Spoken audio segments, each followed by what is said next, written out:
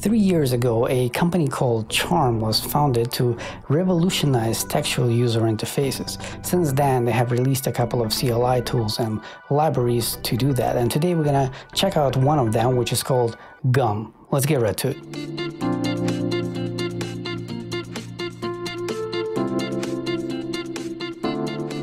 Hey, Vlad here from devinsideyou.com. Welcome to another video. Now, if you're new here, you should probably know that this is mostly a Scala channel, so everything we do over here is Scala flavored in one way or the other. However, I love software tools, especially colorful CLIs, so what Charm is doing is right up my alley. Today we're going to have a super quick demo of one of their newest tools called GUM, which is written in Go. Well, technically everything they do is written in Go, and also we don't really care which language it's written in because we're going to use it from Bash. Now, what does it do? Well, think of it as a tiny little helper that glues your Bash script like a bubblegum would. In particular, it's very useful to write interactive Bash scripts. Let's say you want some user input. Well, call GUM input. Let's say you want a CLI version of a dropdown. Well, call GUM choose. Now, we've played with it on stream yesterday and we needed a guinea pig. And so we ended up writing an awesome interactive Bash script that I'm going to show you right after the message from our sponsors, which is awesome people like you. I've been creating content for over 5 years at this point, and everything I've done so far is free here on YouTube. So if you have the means,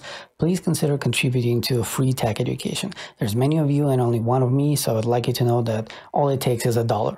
It adds up.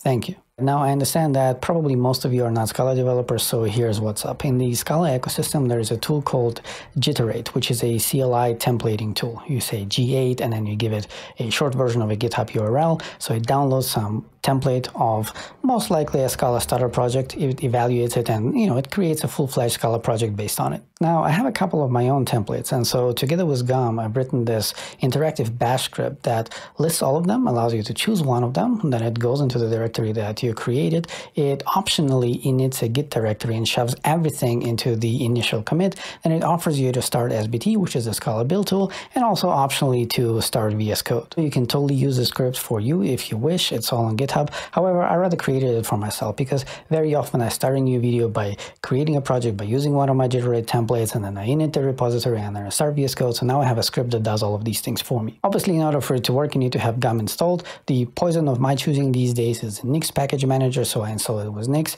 If you have something else, consider checking out the instructions in the README. It's very trivial to install. It's just a tiny binary. Now, in case it's not obvious, we also need Jitterate installed, or at least Corsair, or at least SBT, which are the tools that an average Scala developer has installed. And if you're not a Scala developer, well, you probably don't even need this Bash script anyway, so just relax and enjoy the show. All right, so I'm on Windows, and I usually use WSL with Ubuntu 20.04 for development. So back in the day, I didn't used to use package managers, and so I created sort of like my own poor man's package manager, just a bunch of Bash scripts in my GitHub, and there's an easy way to install all of them. So I have a subdomain, so if you go to install.devinsideyou.com, and then I call this tool DIY for Dev Inside You, and then G8 for Jitterate. So if you go like this, then we're going to search on my GitHub for install repositories like this, and as you can see, it's over here. Okay, so this is just the Bash script that we need, and usually I include an install script, which is over here, right? So if we copy this, it will just download this script over here, it will make it executable, and then it will run. Okay, so if you look over here,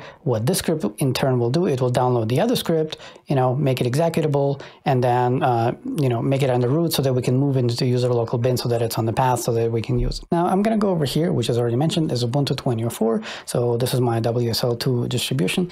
Okay, so if I go into user local bin over here, you're going to see that I already have it. So I'm going to do like this. G8, and I need sudo, right? You don't need to do this.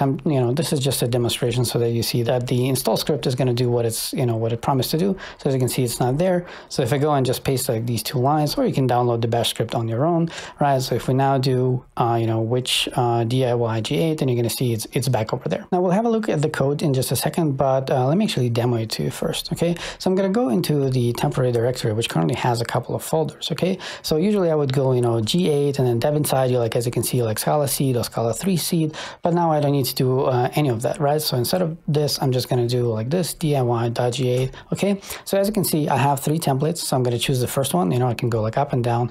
So this is, by the way, comes from Gun, but we're going to have a look at the code in just a second. So I'm going to press enter. So now it downloads the template. So the template is working. So this is not the Gum thing. This is a jittery thing. So I'm going to call it, I don't know, this is just a demo, for example, okay? Organization, okay? Package, okay?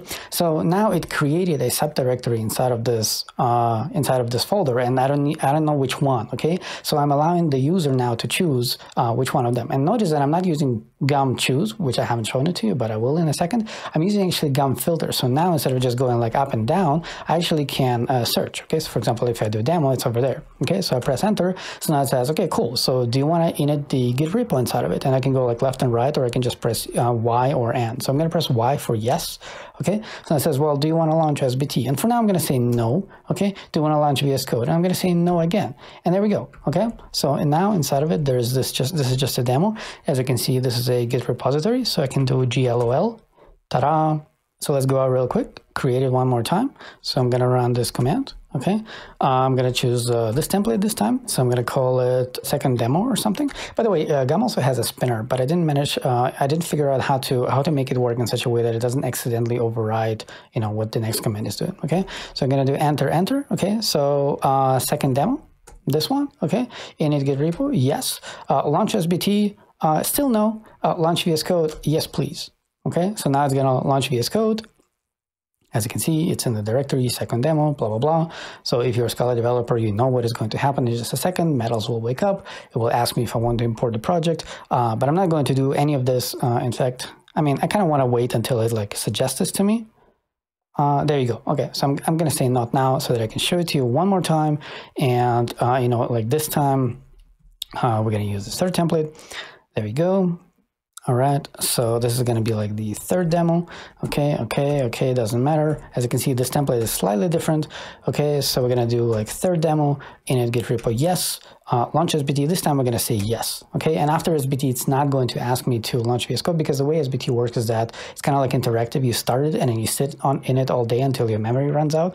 Okay, so I didn't want, you know, like when you exit it, it will still ask you to like start VS Code. Okay, now it takes a while to start SBT, but you know, well, I actually kind of need to wait. I don't want to kill it. Okay, so give me a second. All right, there we go. Okay, so now I can get out of it, and as you can see, like the script finished. Okay, so now let's actually have a look at the script. So if I'm gonna do this, right? So we're gonna have a look at the script. Okay, so this is some bash stuff. It doesn't have anything to do with Gum, but like Gum is like in the middle of everything. Kind of holds my entire script together like a bubble gum. Okay, so for example, over here I did Gum choose, and I just gave it like 3 strings. Okay, separated by spaces. Okay, so I'm running this command. Whatever comes out is going to be stored in, you know, DIY G8 template. Okay, this has nothing to do with Gum. This is just to check, okay, if we have G8 installed, then this is how we're going to install it. If we only have Corsia, then this is how we're going to install it. And if we have SBT, then this is how we're going to install it. Okay, then we have like an echo wait for it. Then we're actually running one of these install commands. Okay, then we list the folders. Okay, so this thing lists the folders. This is just an optional thing to make it like a little bit pretty, because when folders are listed like this, they are listed with with a slash, and I just wanted to remove the slash. Okay, so if I do this, right, the slashes are going to be removed. It would have worked with the slashes as well, you know, so you can do like CD into second demo with a slash, and it's still gonna work, right? But you know, just for the sake of, you know, letting it be pretty, I removed it. Okay, and we're piping this whole thing into Gum filter. Filter is the one that allows you to actually search. And remember, there is a placeholder that says, you know, select your project. Okay, then we're gonna switch into the folder, and by the way, this is a bash script, right? So it runs in a subshell. So when it finishes, we're actually back in the original folder. We're not inside. Okay, we're CDing into that, and then we do Gum again. This time we do Gum confirm. Okay, so basically, if this command exits was a 0, remember this is like this pop-up was a yes or no, was a 0, then this command will run, right? Because it's like and, you know, and it's gonna like init the repository, get init, add everything, create a commit, and use initial commit as a message. Okay, after this, we're running a similar thing, right? Should we launch the SBT and, you know, SBT, or, you know, if you don't want to launch the SBT, well, do you want to launch VS Code? Okay, again, Gum confirm VS Code, and then code, there is no or. Okay, And that's it. Awesome. I hope you enjoyed this video, and I'm gonna for sure cover more tools created by this awesome Charm company. In fact, I kind of indirectly did already because I made a video about the GitHub CLI, and GitHub CLI behind the scenes uses a library called Glamour, also created by Charm. In fact, there's also another well, actually, the GitLab CLI also uses it, and there's also another tool called Glow, which is a markdown renderer. Let me actually demo it to you real quick, right? So I'm going to go to a repository over here, and there's a README inside. So if I just cat into this README, well, it's all, you know, black and white and whatever, like nothing impressive, okay? So if I do bat into README, bat, you know, you will get some syntax highlighting, right? But it doesn't actually understand the README, so it doesn't understand markdown, so it's not going to render it, right? So for example, it's just going to like highlight this stuff, but it's actually not going to make it bold, for example, okay? And with Glow, it looks like this, okay? So if we scroll up a little bit, you will see, for example, this passage that I just showed you, which is over here. Now the stuff is actually bold, you know? So this is a tool called Glow, which is built on a library called Glamour. Cool. I hope you enjoyed this little tour. All the links are going to be down in the description, and I hope that I'm going to see you in the next one. For now, as always, it's been Vlad from devinside.com. Don't forget to like this video if you did, subscribe if you want to improve the developer inside you, and if you have the means and you want to contribute to free tech education, please consider doing so on Patreon, on GitHub sponsors, and just watch my videos before everyone else. And most importantly, take care.